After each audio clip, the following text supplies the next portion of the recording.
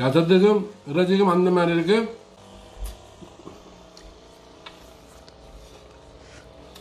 சூப்பரா இருக்கு. நீங்களும் சமைச்சு ருசிச்சு சாப்பிடுங்க.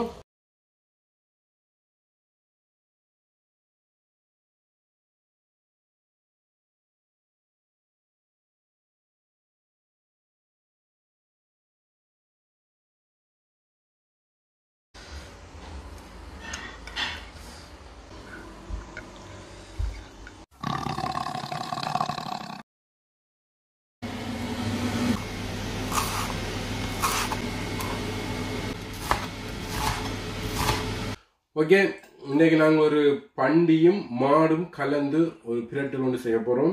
உடன் சாப்பாடு. இது வந்து வெள்ளை சோத்துக்கு அந்த மாதிரி இருக்கும்.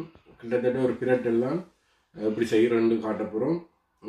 இது வந்து மாட்டுறச்சி, இது வந்து அந்த பண்டியில் அந்த பார், அந்த பார் இல்லை, அந்த முள் அந்த மாதிரி இருக்கும். இதில் வந்து கழுவி வந்ததே இல்லை. இந்த முள்ளெல்லாம் சாப்பிடலாம். அதுக்கு தேவையான பொருட்கள் 2 வெங்காயம், ஒரு 6 பச்சை மிளகா, கருவேப்பிலை, ரம்பை, மற்றது செத்த மிளகா, ஒரு 12 செத்த மிளகாயா.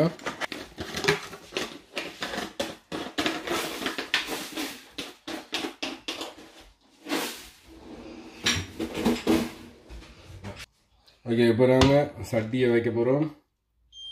சட்டியை வச்சுட்டு வெட்டில் விட்டுட்டு இந்த இறைச்சியை இறக்க விட்டு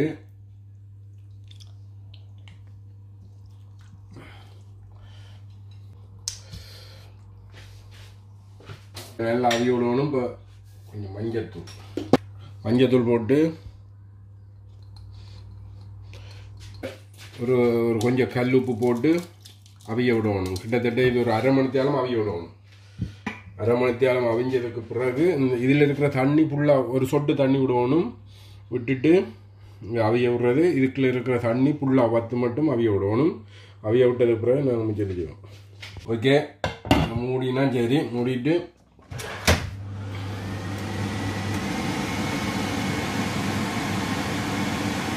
இந்த காம்புகளில் உடைச்சி எறிங்களா, இது இல்லை, இது கசக்கும்.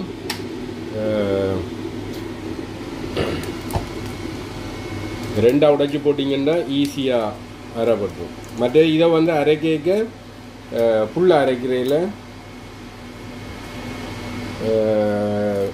சும்மா அரைப்பதத்தில் அரைக்கான அரைச்சிட்டு காட்டுறேன் அப்படி அரைக்கிறேன்.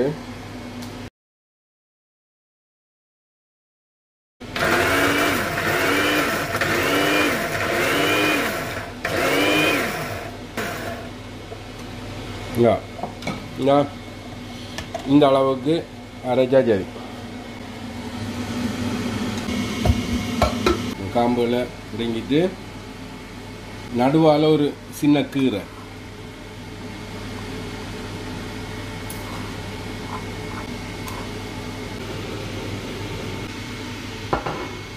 வெங்காயத்தை இப்படி சின்ன வெட்டினா சரி.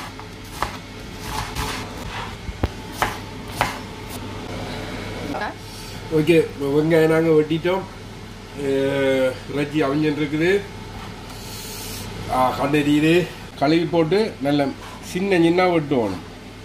வெட்டினீங்கன்னா இதில் சாறு வந்து இறைச்சியில் ஊறி சுவையை கூட்டுமா. இவ்வளோ ரொம்ப காணும்.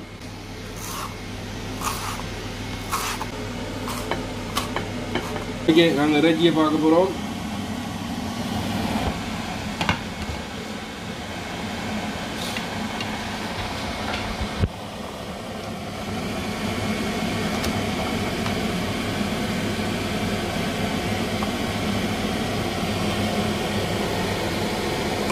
இன்னும் கொஞ்ச நேரம் அவிய விடணும்.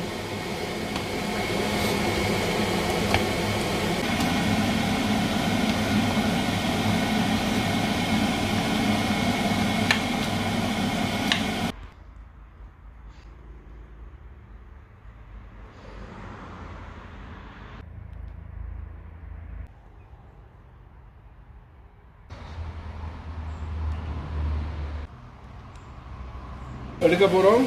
இறைச்சி நல்லா அவிஞ்சு வந்துட்டு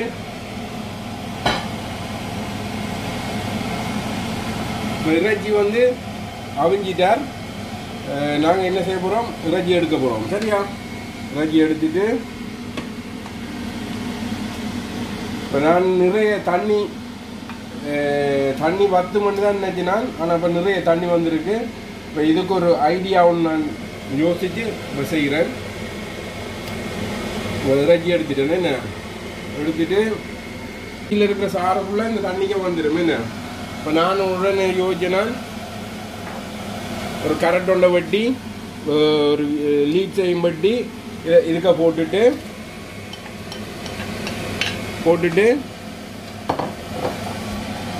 ஒரு சொட்டு சீரகத்தூள், ஒரு கொஞ்சம் சீரகத்தூள்,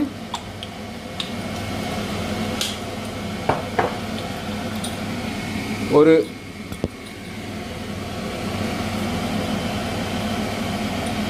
ஒரு 2 கரண்டி இதால மிளகுத்தூள்,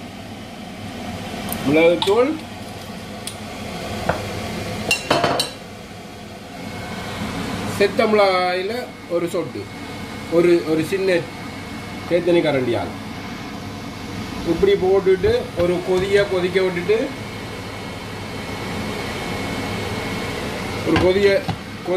இறைச்சினா சரி. இப்போ வந்து இந்த இறைச்சியை நான் பட்ட போகிறேன் சின்ன இப்படி.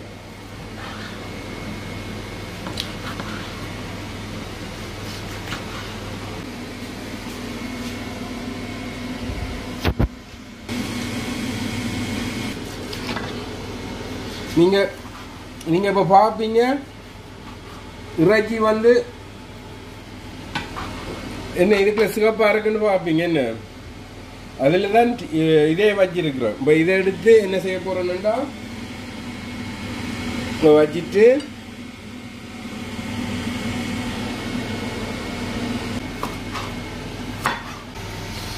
இந்த இறைச்சியை இப்போ இதுக்குள்ள ஒரு 4-5 துண்டு போட்டு விட்டுறேன்டா இறைச்சியோட ஒரு சூப்பு. இது சூப்பு இப்போ முடிய போகுது. ஓகே, குடிக்க சூப்பராக இருப்பார். சூப்பு முடிஞ்சுது. இதை நாங்கள் மற்ற அங்காளத்துக்கு வச்சுட்டு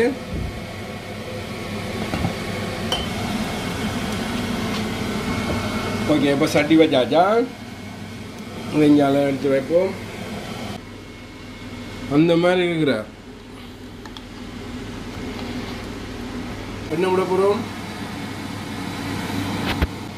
பொரிக்க போகிறோம்.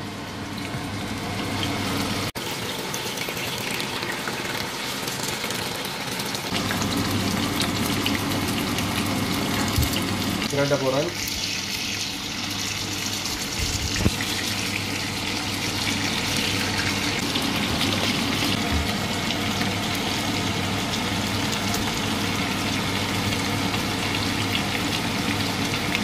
பொன் நிறத்துக்கு வரும் மட்டும் பொரிச்சண்டே இருக்கணும். சரியா,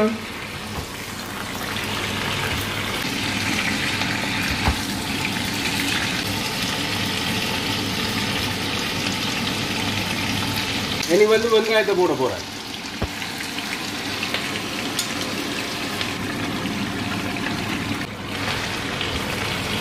வெங்காயம் வந்து பொன்னிறமா வரும் மட்டும் பொரிச்சல் இருக்கும்.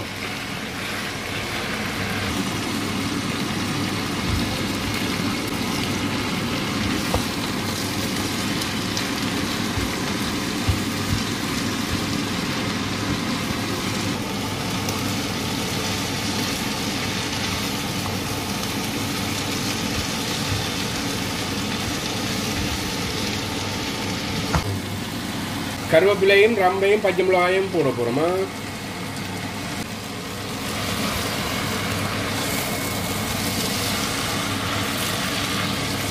அதே இப்போ நாங்கள் சட்டி மாற்றி இருக்கிறோம். ஏன்னா அது கொஞ்சம் சின்ன சட்டியாக இருந்தபடியாக கொஞ்சம் கஷ்டமாக இருக்குது செய்ய.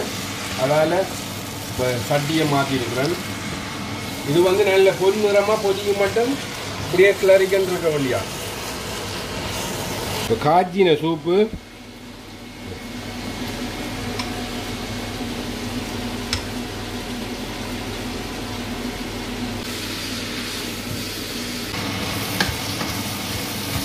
ஓகே, ஓரளவுக்கு வெங்காயம் வதங்கிட்டு இப்போ நான் தூளை போட போகிறேன்.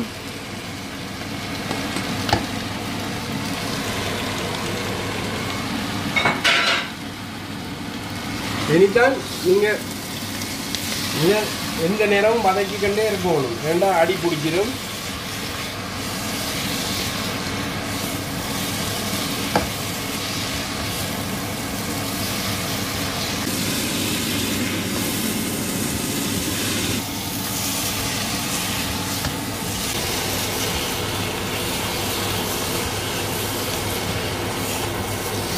இதுக்கு முக்கியமான சாமான் இன்னொன்று இருக்கு, அது கடைசியில் சொல்கிறேன். அவர் தான் இந்த சுவையை கூட்டுறாரு.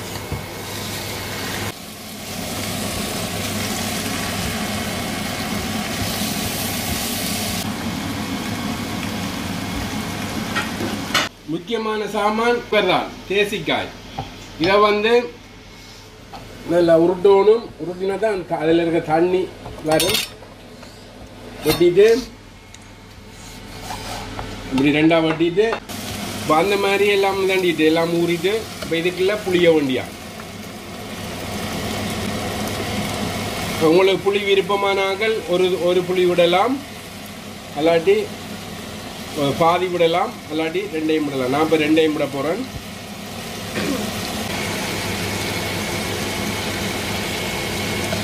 வெட்டிட்டு பிரட்ட வேண்டிய அனுப்பி. இப்போ இந்த புளியிற பார்த்தீங்களா பார்த்தீங்களா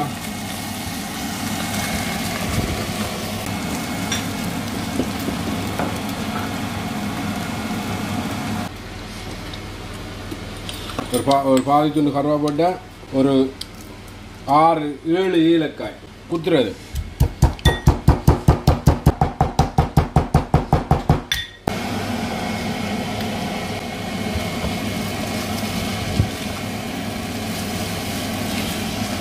ஒரு 5 நிமிஷத்தால் இறக்கிட்டோம்னா சரி. இந்த வாசம் இதில் ஊறணும்.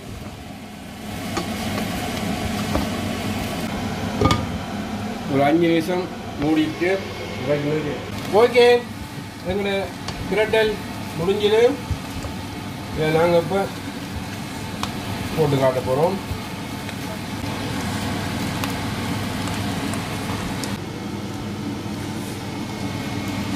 நீங்களும் இப்படி செய்து பாருங்க. செய்து பார்த்துட்டு உங்களுக்கு சொல்லுங்க. இப்போ நாங்கள் இதை செய்துட்டு சாப்பிட்டு காட்ட போகிறோம். இதை இன்னைக்கு வந்து நாங்கள் ஒரு ஸ்கூலில் போட போகிறோம்.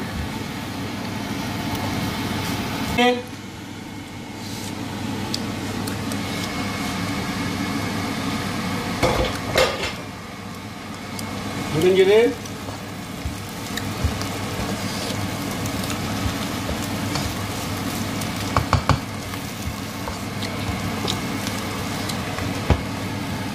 அடுப்பை நிப்பாட்டுவோம்.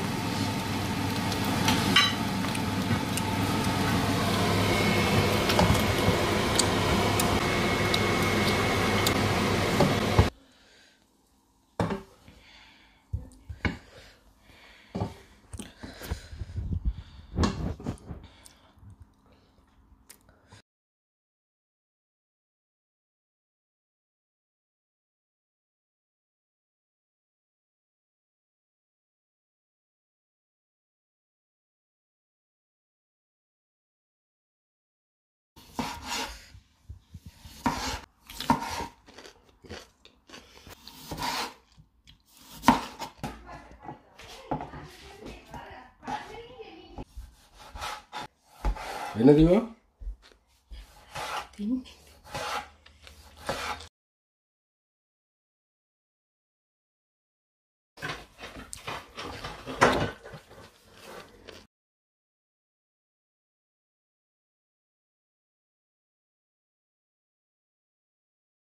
ஓகே, எங்களோட சமையல் அந்த மாதிரி முடிஞ்சது. பாருங்க, ரோஸை பாருங்க. ரோஸ்ன்னு ஒரு பிரட்டெல்லாம் கிட்டத்தட்ட அதே மாதிரி தான். நீங்களும் செய்து பாருங்க. நாங்கள் சாப்பிட்டு காட்டுப்போம். ஓகே, அடுத்த சமையலில் சந்திப்போம். இப்போ சாப்பிட்டு காட்டிட்டு உங்களோட கொமெண்ட்டை சொல்லுங்க. இதை வடிய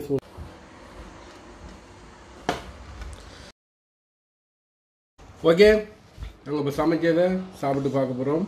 அது நான் வேறு பண்டிகைன்னு சொல்லிட்டு நான் அந்த முள் வந்து மாடு தான், முள்ளில் அந்த மென்மையான எலும்பு ரெண்டும் மாடு தான்.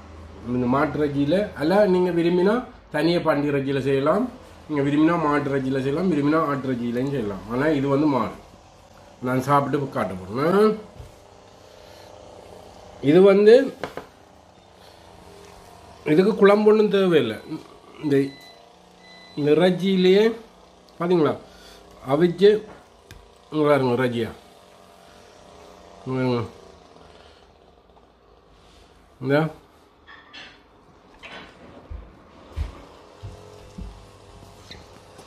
இந்த சோறால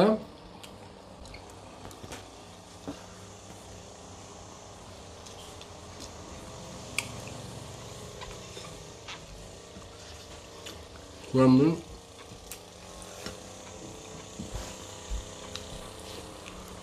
பச்சை மிளகா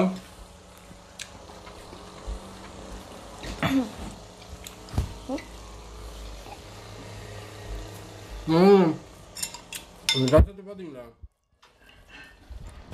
இதையும் மட்டும் சாப்பிடலாம். அப்படி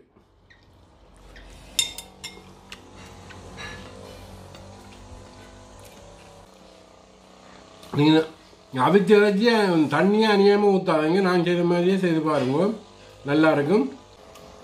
இது உங்களுக்கு பிடிச்சிருந்தா லைக் பண்ணுங்க, கமெண்ட் பண்ணுங்க, சப்ஸ்கிரைப் பண்ணுங்க. பாய்.